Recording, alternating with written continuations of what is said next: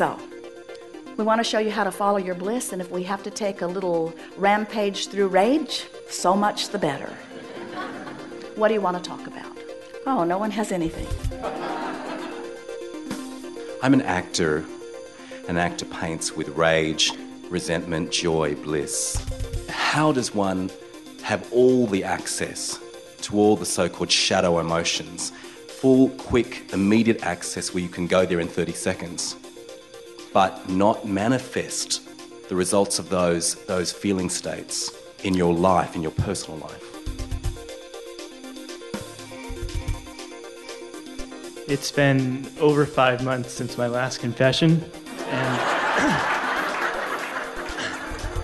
I wonder if I should go for angry thoughts first.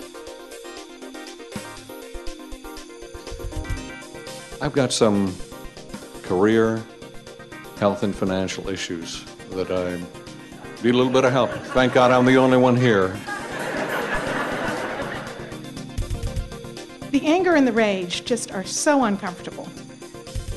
It's much more comfortable to stay around in depression.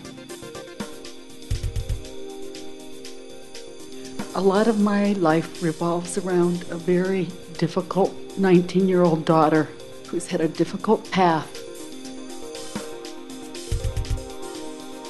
I can think about my multi-million dollars that I have in escrow, and I can get really happy and think, it doesn't matter if it takes me tomorrow to achieve that, or 60 years, or like 3 lifetimes. I'm like, I can stay happy about that. But then I think about my beautiful husband and 3 kids and the house that we live in, and I think, oh, well, I better hurry up.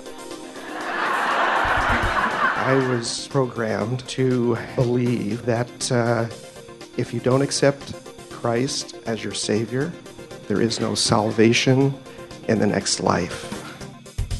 The physical laws are reproducible and provable. Law of attraction by nature is not.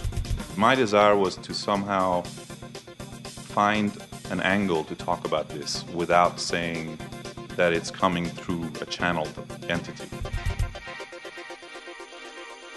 I see. Wow. I got that one.